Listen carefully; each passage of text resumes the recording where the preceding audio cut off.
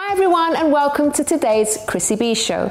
Now, modelling is seen as a very glamorous career, offering the chance of quick and easy fame and fortune. Across the internet, many websites offer women the chance to upload their photos and be approached by photographers looking for models in exchange for cash. But modelling is not always as glamorous as it appears, especially if you're unfortunate enough to be with an agency that doesn't look after you very well. It's also a lot of hard work and sacrifice and can lead to negative things such as eating disorders. In fact, The Telegraph recently reported on a report by Harvard US academics who said that dangerously thin models should be banned from the catwalk and photo shoots to prevent fans developing serious eating disorders. They are calling for fashion houses to be prevented from using women who have a body mass index of less than 18. However, modelling doesn't have to have a negative impact on your life if you're careful and determined to look after yourself, as demonstrated by my special guest today, well-known Brazilian model Gabriela Bertante. We also have our resident psychologist Dr. Audrey Tang on hand to talk about models and mental health. And still on the beauty theme, I also speak to makeup artist Ursula Jones about how to conceal dark eye circles. Now, there are of course other lines of work that can cause a tremendous amount of issues with a person's mental health, and one of these is working in the armed forces. So we feature a mental health channel video of veterans who are in a very bad way after experiences at war, but who found help through an unusual means involving fishing. But back to our main focus today, which is mental health and well-being in the modelling industry. The Telegraph reported that the average runway model's BMI is typically below the World Health Organization's threshold for medically dangerous thinness for adults, which is below BMI 16, putting them at risk of a host of health problems. But researchers are extremely concerned that young women are also putting their health in danger by attempting to slim down to the unrealistic body image portrayed by the fashion industry. MPs in Britain are currently considering whether very thin models should be banned from British catwalks after a petition calling for Fashion Week health checks reached more than 30,000 signatures. International models are often referred to as Paris thin because France is so prominent in the fashion industry. But last April, France passed a law preventing models with a BMI of less than 18 being hired, meaning a 5'10" woman must weigh at least 8.9 stones. Designers and agencies found to be breaking the law can face a fine or a 6-month prison sentence. Spain already bars models with a BMI below 18 from taking part in Madrid fashion shows, while models on Italian runways must show health certificates to prove they are not underweight. Now, Harvard is asking other countries to follow suit. In June, an advert for Yves Saint Laurent was banned by the Advertising Standards Authority for featuring an unhealthy underweight model. So we see that there are definitely, that does have an effect on physical health, but also how are models affected mentally? We decided to ask our resident psychologist, Dr. Audrey Tang. Hi Chrissy, thank you for having me. A very important topic when it comes to modelling or any form of celebrity style career. We do need to consider mental health because of course mental health issues affect 1 in 4 of us, and therefore it is very likely to be affecting somebody. Even though they're on television, we think they've got a wonderful career. Why on earth should they have any mental health issues? But of course those careers do come with pressures. When we do cover things like modelling, we do immediately think about things such as eating disorders, bulimia, and of course those pressures are within the modelling industry. Models are getting taller, sample sizes are staying the same, and that can be a real issue. But also with models, it's important to remember that their value is actually based on their look and whether they can follow directions. There is very little else involved. And when you can reduce a personality, a whole being, to those 2 things, it can get quite frightening and very confusing for the person themselves who is in that career.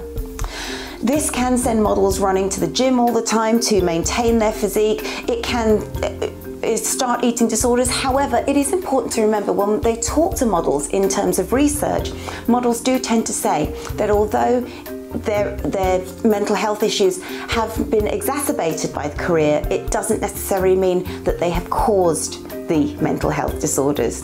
So it's important to know that distinction of, even though there's a link between modelling and mental health, it doesn't mean that modelling is causing those mental health issues. Other factors that models face are of course things like long hours, burning the candle at both ends. It's very difficult, I'm sure you know yourself, Chrissy, that when you've got a long shoot to do, you may just forget to eat. It's not deliberate, but it just happens. You may forget to drink, and that can cause all kinds of physical symptoms, which that can then lead to more mental health issues, unfortunately. Loneliness, being away from your family for a long period of time, that also can be a real problem. So it's very important for models to remember to maintain those contacts, especially offline contacts, with those people that they love. And of course, social media can be a real problem too, and that's something I'll get to when we talk about the dealing with specific pressures in modelling.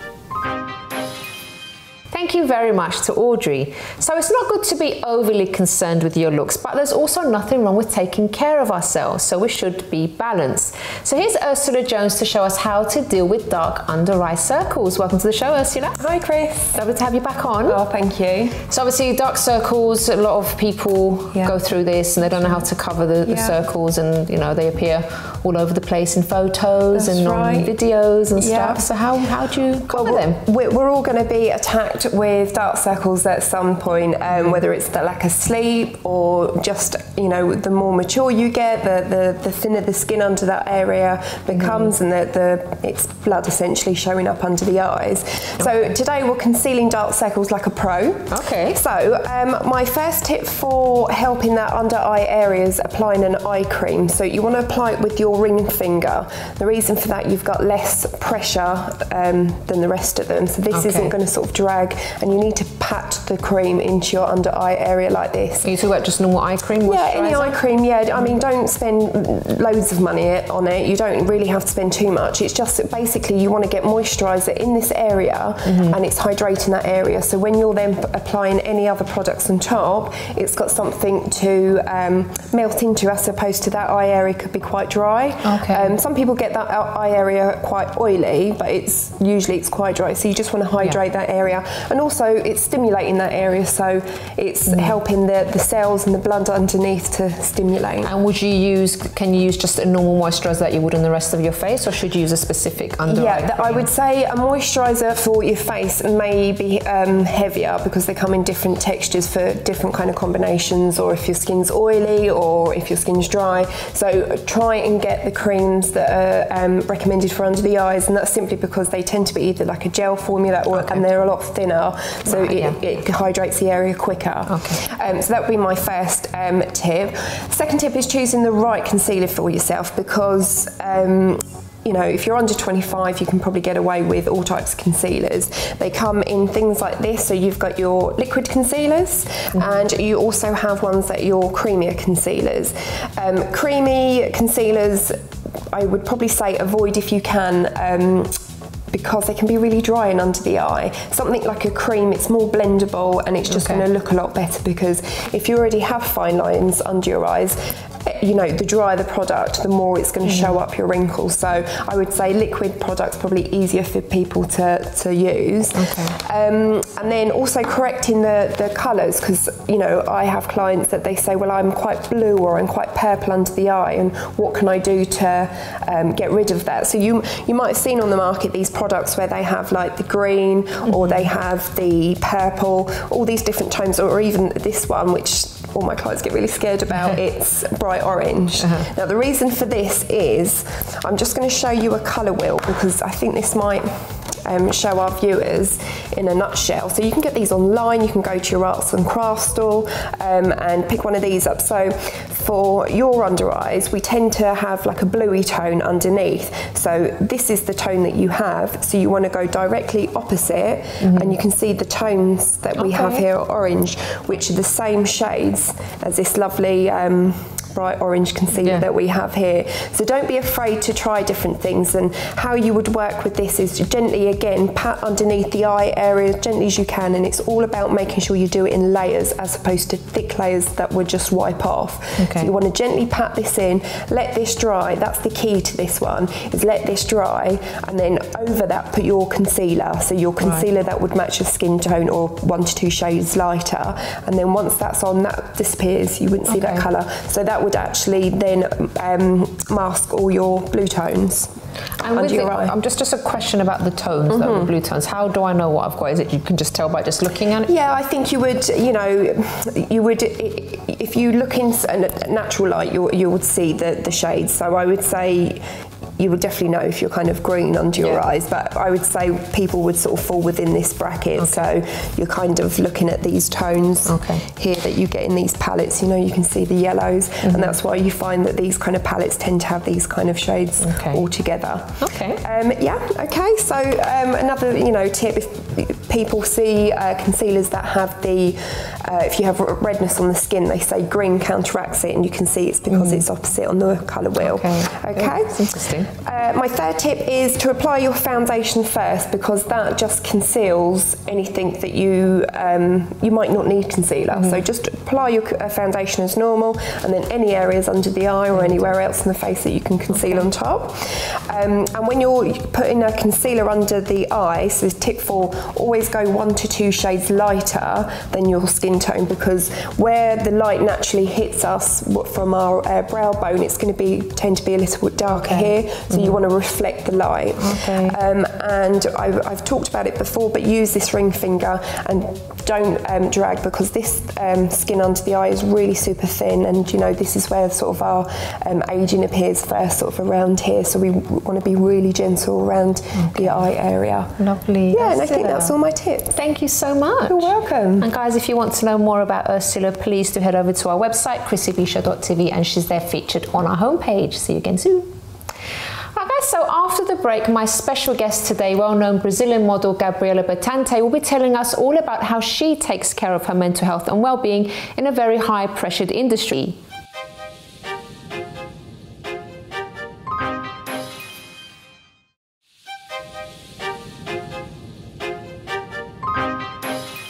Welcome back to the Chrissy B Show, everyone. So now I'm delighted to introduce you to my special guest for today, and that's model Gabriela Bertante. Welcome to the show, Gabriela. Thank you, Chrissy. Thank you. So we're going to speak about modelling today, and as we said earlier, a lot of models do go through some difficulties once they start modelling, because it is a very high pressure environment. But you've managed to stay happy and healthy, so we're going to be finding out a bit later how you do that. But first of all, tell us about your life growing up. Was it difficult? Was it good? How was it? In Brazil, I'm from a very small village with 700 people. It's really tiny.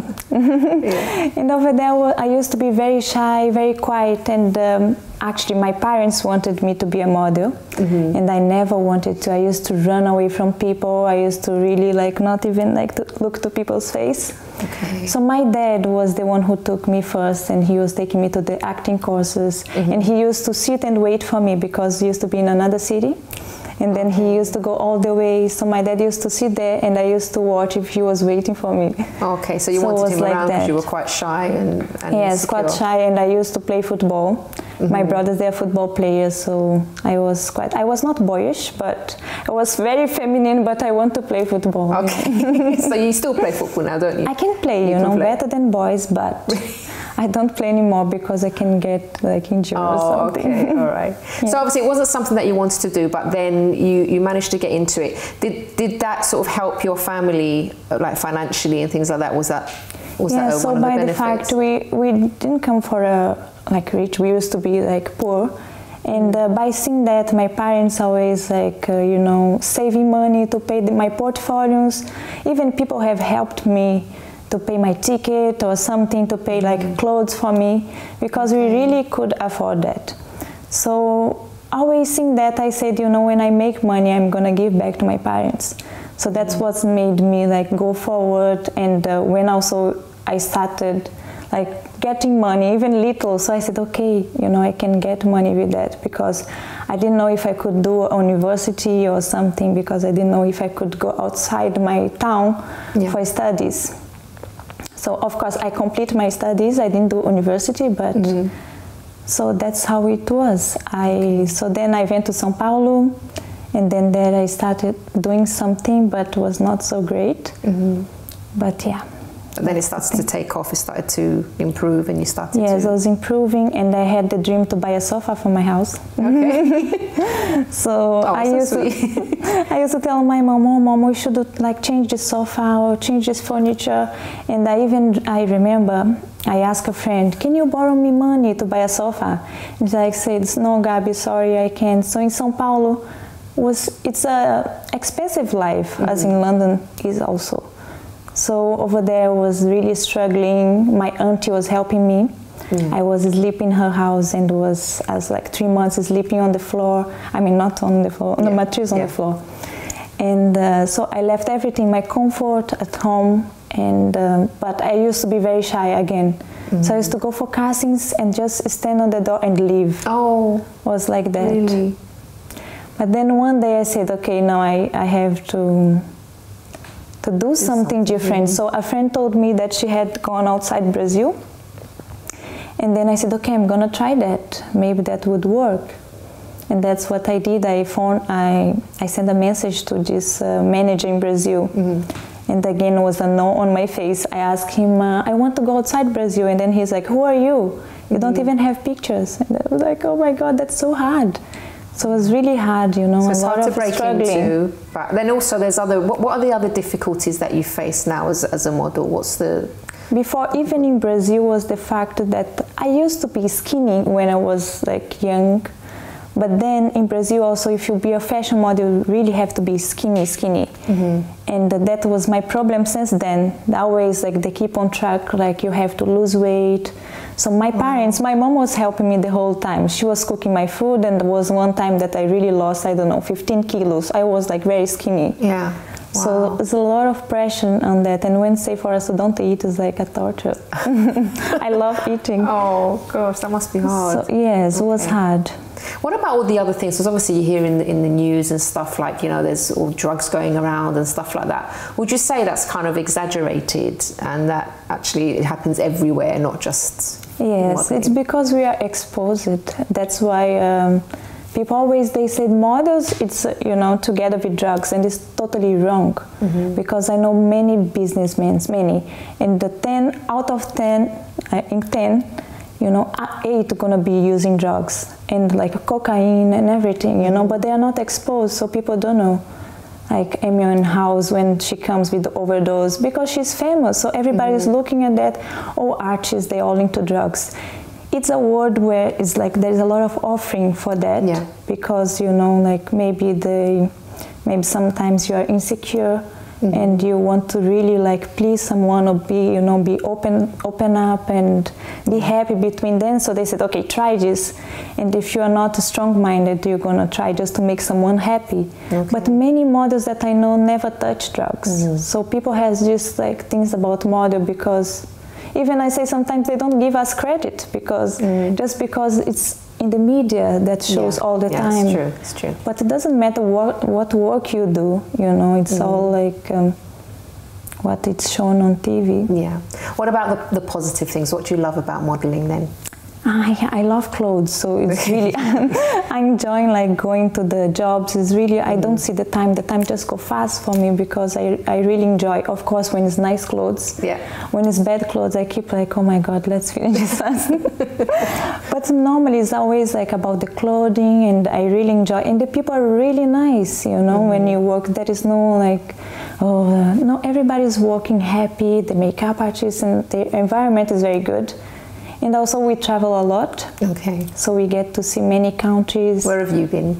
I have been all over. So I was in India also. I was a long time in India. You're quite big in India, aren't you? They're really India. Like famous in India. I look a bit Indian. Did you do Bollywood stuff as well? Yes, I did a Bollywood movie. And also I was everything by chance. I never thought I would be on like a TV, because when I went to India, I couldn't even speak a word in English. And they speak English there, but then there's language, Hindi. So I had 7 teachers.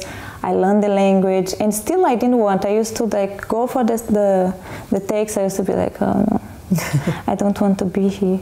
And then I started doing it because like the money also was good, and then but I didn't give 100%. Today I regret, because I think we should give 100% in everything we do.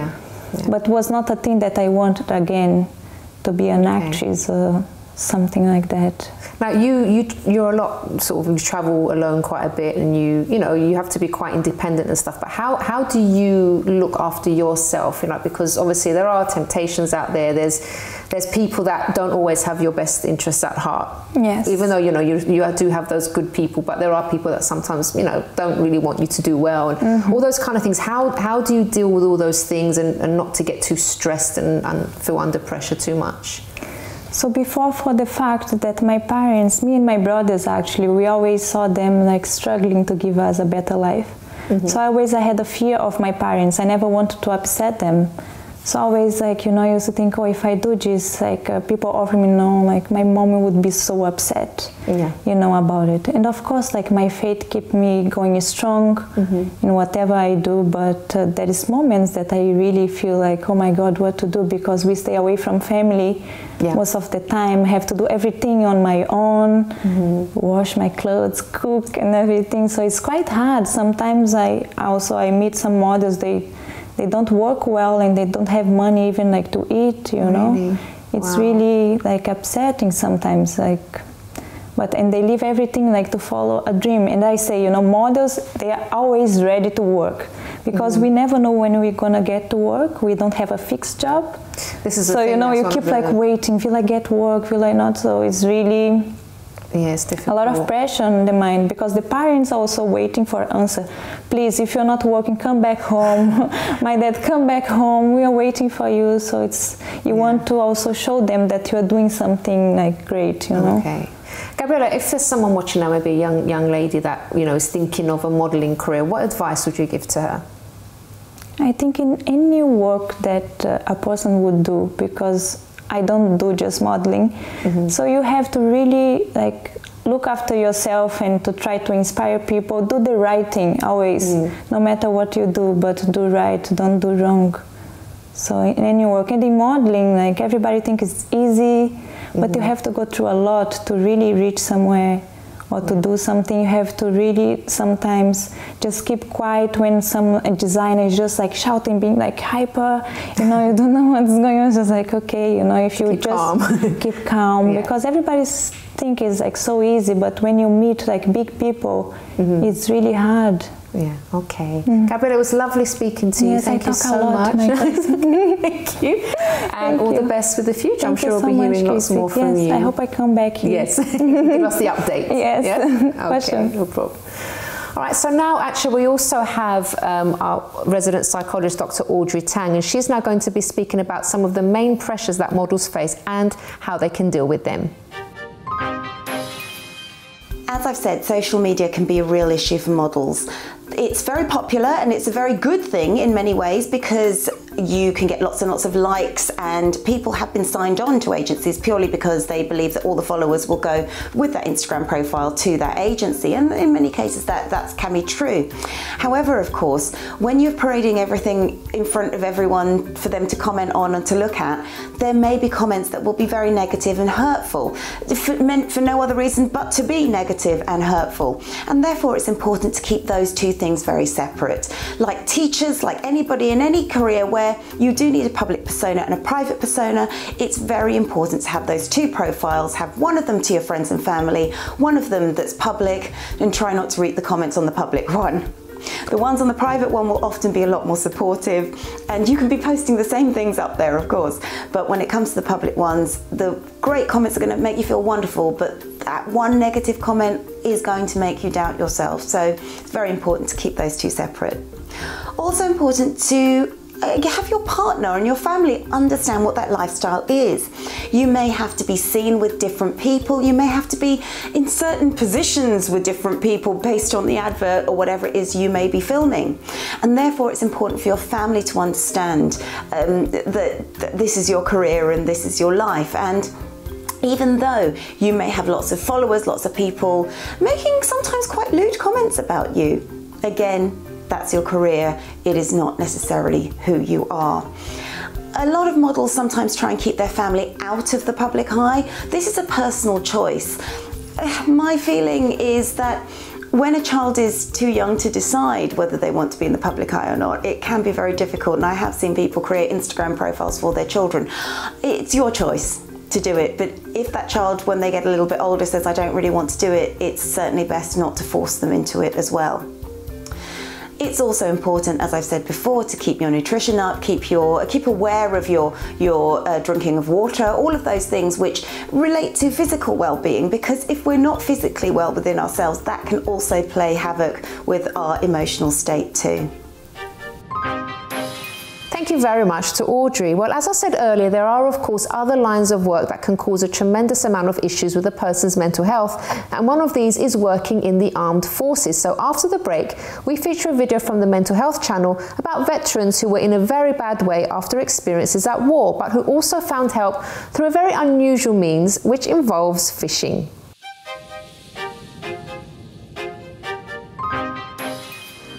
Chrissy B, and my show is all about improving your mental health and being happy. Join me every Monday, Wednesday and Friday at 10 p.m. on my channel Sky 203. Visit chrissybshow.tv for more information and subscribe to our YouTube channel Chrissy B Show. You can also follow us on Twitter and Instagram at Chrissy B Show, and on our Facebook page, The Chrissy B Show.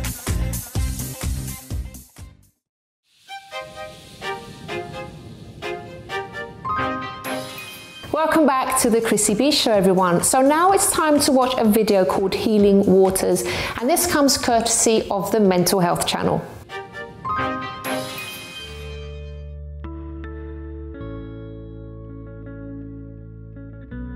Try and sit. Cynthia, I know you're just so excited. I know you're just so excited to go fishing. Cheyenne loves fishing. As soon as she sees a fishing pole, she just like, it's crazy. She likes it so much. Shay, you wanna go catch a fish? Shay, you wanna go get a fish? Yeah? You wanna go get a fish?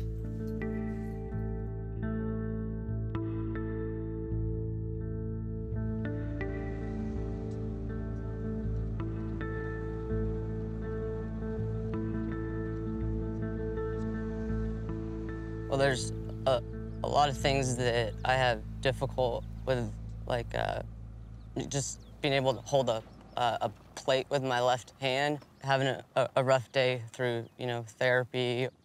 You can pretty much have a horrible, crappy day, but you can pick up a rod and go out in the water and, beautiful country, and you forget about everything. We're having the 2-fly tournament. This is our large annual fundraiser that we do, and we bring out 12 of our wounded disabled participants, and they enjoy a great day of fishing and get to share their stories of what Project Healing Waters has done for them, and it's just our great annual event.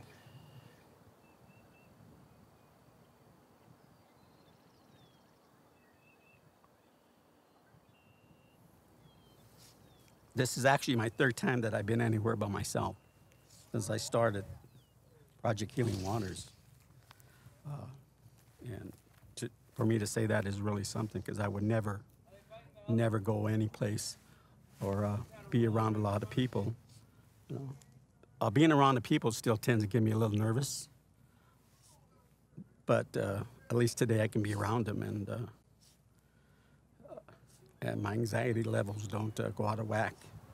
It's so relaxing out here. Even if I'd never caught a fish, just being out here. This is what it's all about. There's fish. Fish. He may not be the biggest fish, but you know what? He's a fish. That's all that counts. To me, he's just as big as the other ones. So I'll kiss him for good luck and turn him loose. I was over in Iraq from October 2005 to October 2006. I was in Baghdad. Wasn't a pretty thing to go through. And I thought that PTSD had me, had me in their grips from 2009, when I got medically discharged, till January 2013. All I did was lay in bed. But now I have a healthy out that I can do every day, be it fly fishing or fly tying. It gives me a chance to escape whatever problems I have, especially at night. Dealing with the nightmares. A lot of times if I just go right back to bed, I won't be able to get out of that thought process. You know, the nightmares will still be stuck in my brain, but if I go downstairs and just concentrate on tying a simple fly, I forget about everything because I'm focusing on the fly. It's just a healthy form of meditation for me. This is my Picasso. You know, some artists paint pictures. This is my work of art.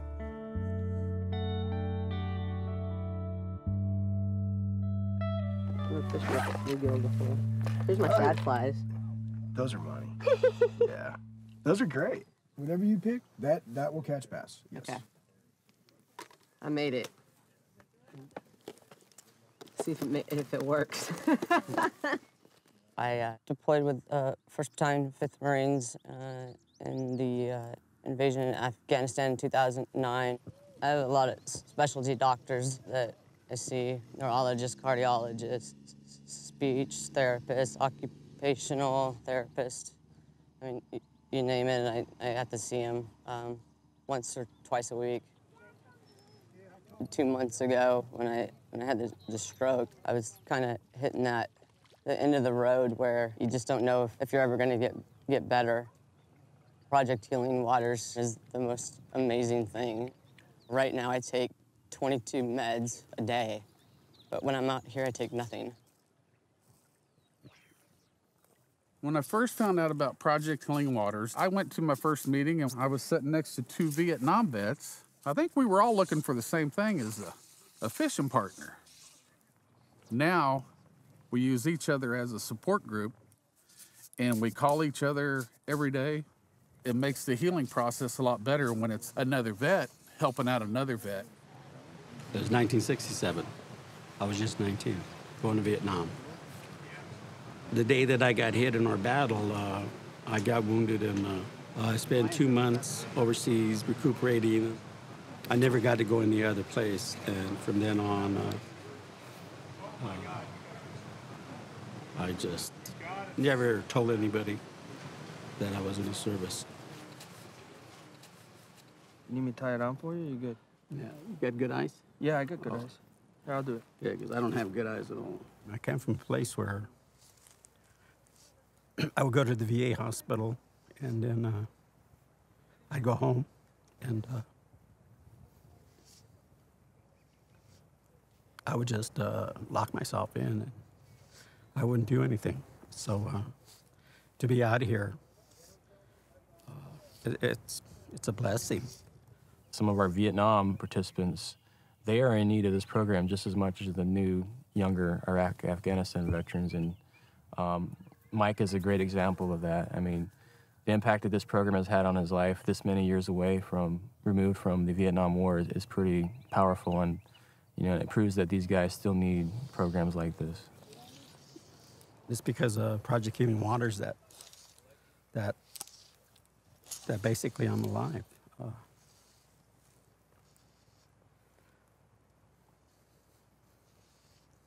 I really believe that that I wouldn't have been around.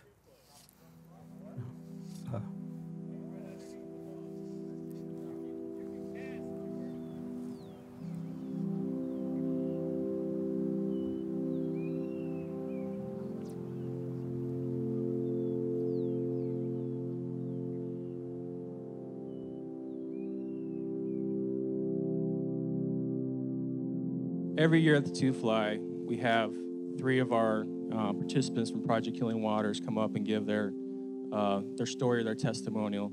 Next, we have Mike Escarcito. Wow. Good evening. I served in Vietnam in 1967 to 1968. Because of my injuries, my traumatic brain injury and the shrapnel in my back and the nerve damage I have, I was able to acquire the benefits because I could no longer work. My program lead wanted me, she asked me if I could, she nominated me to come to this 2-fly, and then she asked me if I wanted to speak. And I was very hesitant about talking to a large group of people. Prior to Project Healing Waters, I basically was a recluse. This is actually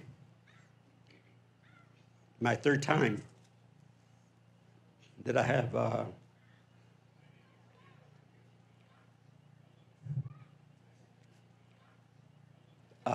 ventured out by myself. And it's because of Project Healing Waters and the people behind it. Gotta bear with me. I no longer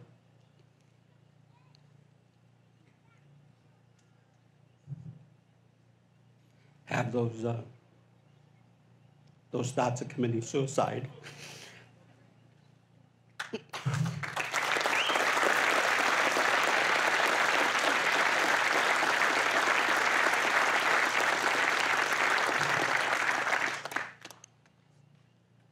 So to Ed, Tony, and the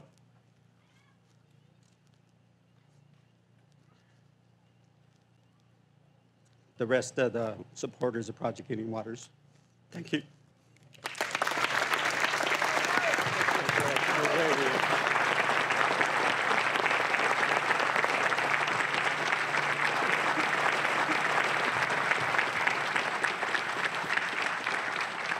You know, one of the things was that a lot of the people came up and thanked me.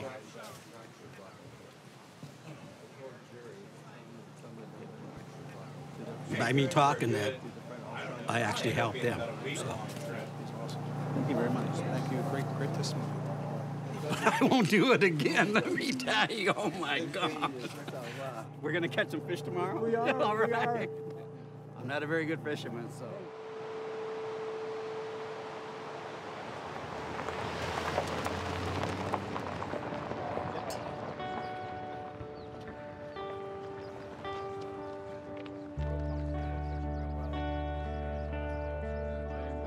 There we go. Thank you. All right, boys, come on in, man.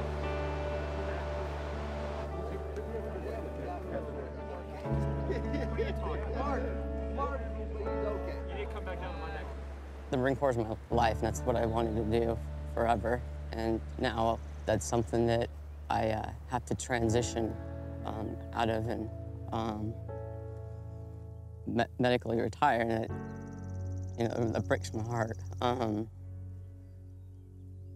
But the one thing I know is, I'm not alone, and I don't have to feel alone or empty inside anymore. Healing Waters builds your confidence level a little at a time. You feel better and better about yourself.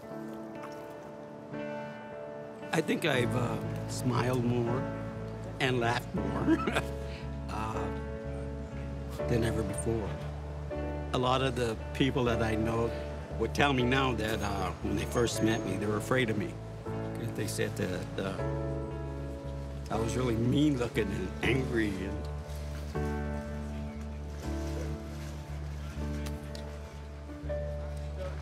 So now,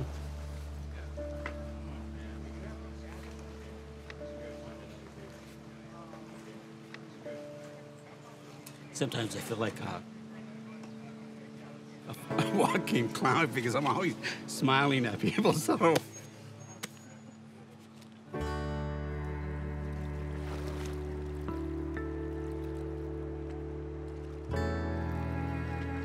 Every once in a while, you can pick somebody out of the crowd who's yelling because every time they catch a fish, yeah, I got a big one, I got a big one. And so my enthusiasm award is Kevin Gabriel. Definitely.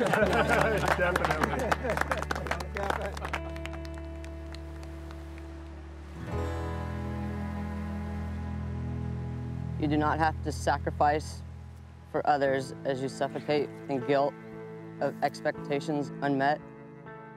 You do not have to bury your pain or emotions to protect the lives of the Marines you lead. You can let the concrete that protects your heart turn to glass and let others see the true you. You can be a miracle with your words to reach others who cannot speak. You can be a new you who discovers herself for the very first time. You can let yourself feel and experience true happiness, joy, love, and a smile. You can see beyond what you can't see to achieve.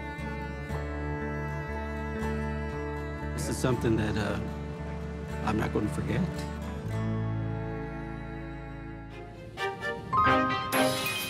So thank you very much to the Mental Health channel for that video, and if you'd like to know more about them, please do head over to our website chrissybshow.tv and click on our contributors section.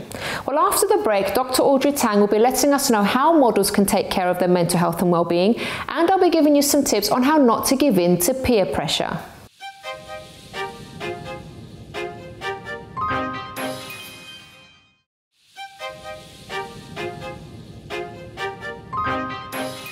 Welcome back everybody to today's Chrissy B Show, and we've been discussing the pressure that models can be under in this kind of industry and how they can actually take care of themselves. And now we actually have a video, our last video for today, from Dr. Audrey Tang, and she gives her advice on how models can take care of their mental health and well-being. Let's take a look.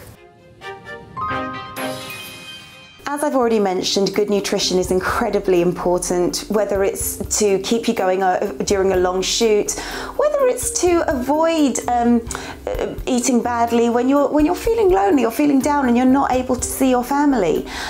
Also drink lots of water, that's incredibly important too. And just be aware of what may be happening at these parties that you need to go to, and avoid certain situations if you feel that you would find it difficult to refuse, say, recreational drugs or something else that's being offered during those parties. It's also important, as I said, to keep your social media profile separate, remembering what's your career and who you are. And also, of course, practicing mindfulness. It's something which a lot of people talk about, but few people really genuinely do. And mindfulness is not necessarily about sitting there saying, oh, I'm very grateful for what I've got. It's about appreciating the moments in your life. Now, I'm going to just talk a little bit about something I've been looking at the moment. It's an NLP technique called through time, or being in time. Now, through time people tend to be people who follow one thing after another. And if you're a high achiever, and certainly celebrities, models, people who are doing well in their careers tend to be very through time based, because they're always thinking about the next goal, the next thing, the one after, and not necessarily taking the time to enjoy what's happening at that precise moment. This is in contrast to in-time people. In-time people are able to appreciate what's going on at that time, but they can lose track of time because they're so absorbed in what's going on at that particular moment. Now, through-time people, high achievers, models, perhaps celebrities, perhaps can take a leaf out of the book of the in-time people, and that is take a moment to think about what wonderful things are happening at that precise time. So when you are meeting these exciting people, when you're going exciting places, when you're doing exciting shoots, take that moment to appreciate that time itself. Not thinking about what's going to happen next, but actually how wonderful it is that you're doing those things you're actually doing at that particular moment. Live for that moment in time, as well as thinking about the next goal. Thank you very much to Dr. Audrey Tang. So now it's time to share some of my own tips on how not to give in to pressure. And the first one might sound like an obvious one, but it's important, is to avoid drugs and alcohol. So there is a lot of pressure in the beauty and entertainment industry, and we can see how many celebs end up with addictions. And maybe you say that you're confident in your decision not to use drugs or drink a lot of alcohol, but what if it's your friend that's offering? And maybe just a simple no thanks won't be enough. So honestly, if it were my friends, I would probably just change my friends if they kept insisting for me to do something that I didn't want to do. And I know this isn't easy, and it's, not everyone can do this, but there are other things that maybe you can do. So maybe For example, you can say to the person that you're trying to stay healthy to maximize your performance, maybe like if you're in the sports industry, for example. You can also maybe take some bottled drinks with you. So whenever you go out, you can, if someone says to you, do you want something to drink? You can say, I'm already covered. So, there are sort of ways around it, and you can actually make an excuse to leave at the end of the day. And there are times when you just need to avoid the situation altogether. So for example, if you know that a certain place is going to have drugs and, there's just going to be a lot of pressure, just make excuses and excuse yourself from that situation. And if you're actually firm in saying no in the first place, it's less likely that you're going to be asked again. And also, if your friend senses that you aren't so sure, they will actually keep kind of trying to persuade you. So you really need to be kind of firm in your beliefs and what you want to do and what you don't want to do. The second point, actually, which is to establish your convictions. So I was reading something really interesting online, and it was about thinking why you don't want to do maybe the sorts of things that your peers are asking you to do. So you can ask yourself, do the activities conflict with your personal beliefs, or maybe your religious beliefs as well? Do you think that what they're asking involves too much risk? So recognize why you don't want to do these things, and then keep those convictions in your mind when people ask you to do things. And a suggestion that was given that I think is really interesting is that you can actually make your resolve even stronger by reading things that support your convictions and talking to people who share them. So for example, if you don't want to smoke marijuana because you think it's dangerous, go online and find out the risks, and then you're going to have a very clear picture of the dangers. And this is actually a good place to illustrate this point with a clip from Dr. Rob Hicks, where he speaks about what can happen to you if you drink too much, not only physically, but how it affects you mentally too. Hello and welcome to Doctor's Orders. I'm Dr. Rob Hicks, and today I'm going to be talking with you about alcohol. Now, many of us enjoy a drink every now and then, whether that's with our family, our friends, or our work colleagues. It can help us to relax at the end of a hard day. It can help reduce our inhibitions so that we socialize better, at celebrations and other gatherings. But we have to be remembering that alcohol is a drug, and if it's misused, not only can it become addictive, but it can damage practically every part of the human body. So from a physical point of view, alcohol can damage the liver, it can damage the pancreas, it can increase our blood pressure, which in turn puts us at greater risk of heart attacks and strokes. From an emotional point of view, it increases the risk of us becoming depressed, and actually alcohol is a depressant. So if you are suffering with depression, then alcohol is likely to make your symptoms worse. And let's not forget the effect that too much alcohol can have on your social life. It can affect relationships, it can lead to poor work performance, it increases the risk of accidents, and indeed can lead to you ending up with problems with the law. Thank you very much to Dr. Rob Hicks. So let's go to the third point, which is to keep your future in mind. So where do you actually want to be? What will happen to you if you give in to this peer pressure that you may be going through right now? Where will those friends be in 10 years' time? So if you kind of, I know at the time it's tempting and it is difficult to say no, but if you actually just try and think ahead, think of consequences, think of what can happen to you if things go wrong, for example, then that should also help you to kind of be firmer in when you say no to things as well. And the fourth point is to embrace who you are.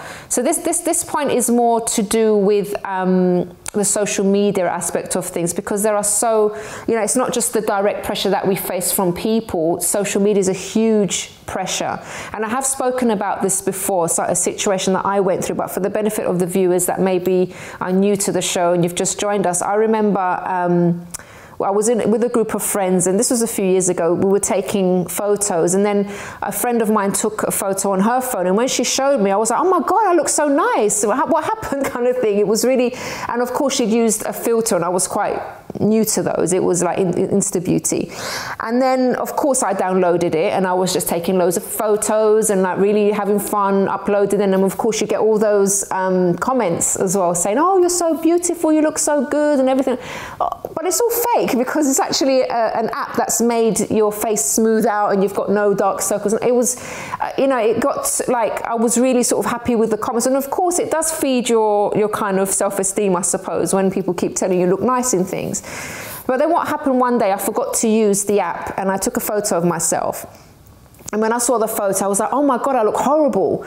And then I kind of realized that I never used to say that about myself before. When I see a picture of myself that wasn't with a filter, I never used to say, oh my God, I look horrible. But now, because you know, it happened to be just a photo without a filter, now all of a sudden I looked horrible. And when I realized what was happening, I deleted the app from my phone completely because I didn't want to kind of fall into that trap of only thinking that I'm good enough if I'm, you know, if you know the photos changed in some way, and that took pressure off me because I thought, why should I kind of bow down to the pressures of this world and to have to look a certain way and my skin has to be a certain way to be happy with myself?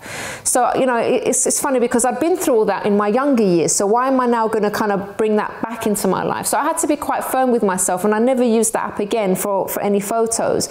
Of course, I wear makeup for TV and stuff like that, you know, I enhance what I have, but to change my face completely. And what kind of gets to me sometimes when I see very young women, even men sometimes, I see some friends of mine, they use these filters and they're young already, and then when these apps kind of smooth out the face even more, it's like they don't have any features. Their nose, parts of their nose disappears, and if you think about it, people know that you've used an app, so what's the point of using it in the first place? Of course, it's a personal choice. I'm not criticizing the ones that have decided to use these apps. Of course, it's fine. Or if you want to change the lighting or something, the brightness on your phone. Of course, I'm not criticizing anyone, but I'm just saying be aware of the kind of pressures that we're put under in society today. Be aware of the kind of hidden messages behind certain things and the media and things like that that will put pressure on you to be someone maybe that you're not comfortable with.